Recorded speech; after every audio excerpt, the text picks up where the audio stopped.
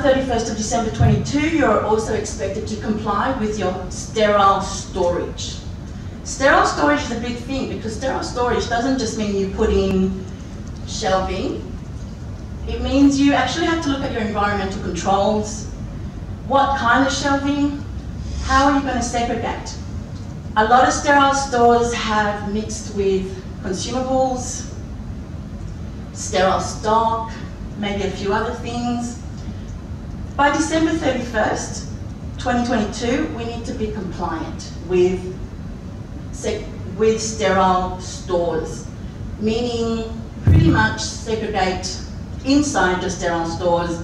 If you can't separate consumables and sterile stock, at least have them separate. But environmental controls are very